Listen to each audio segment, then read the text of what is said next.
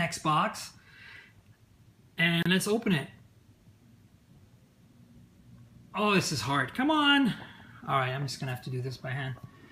It wasn't sliding off by itself. Here we go. Nothing inside.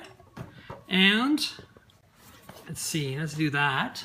You've got a rather large USB-C charger. This reminds me a lot of the Pixel charger for the USB Type-C Pixel 2nd generation. Pretty big. Wondering how many watts that is. I'll have to look it up. It's probably written here somewhere, but I can't read it. It's too faint.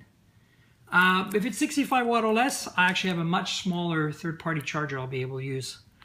These are not retractable, which is also very interesting. Of course, it's USB Type-C and US prongs on one end. Then we've got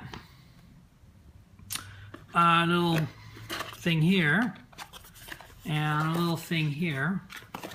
As you can see, there's really not much in here. There's another little thingy here. Nothing else in this box, so that's going away. Let's take a look at this, shall we? Oh, that's it. There's two things in here. Let's have a look at them. There is a Type-C to Type-A female adapter, very common on laptops that have no Type-A ports on them, and Type-C or Thunderbolt, depending on how you see it, to I get display port over Thunderbolt to HDMI adapter. All right, so that's that for the accessories. All these boxes just for this.